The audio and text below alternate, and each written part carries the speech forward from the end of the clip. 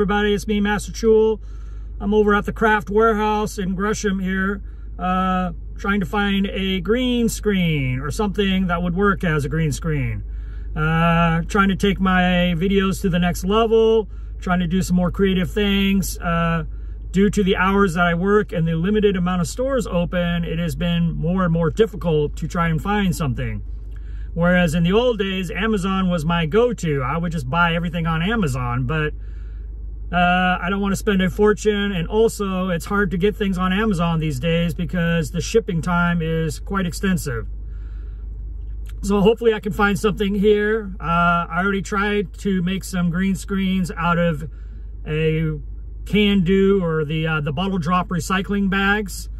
I had limited success with it. Not bad for something that I got for free. I'll post that video later and show you what it looks like. But I would like to find something a little more professional looking.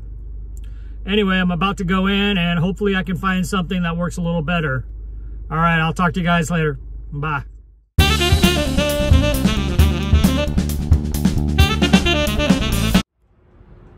Okay, I didn't get a chance to set up the new green screen because by the time I got off work, I had to do some shopping, and to be honest, I am exhausted.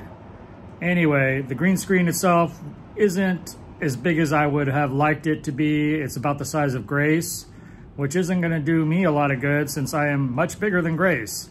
But I can use it for practice runs and trying out different things. Until I can get a bigger green screen, it's just going to have to do. But go ahead and check out my first green screen test run.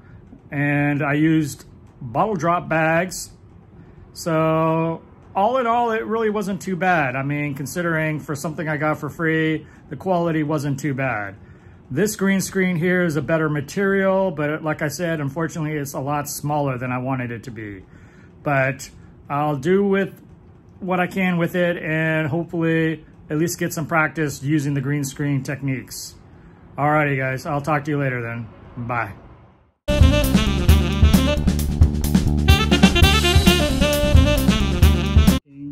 Go.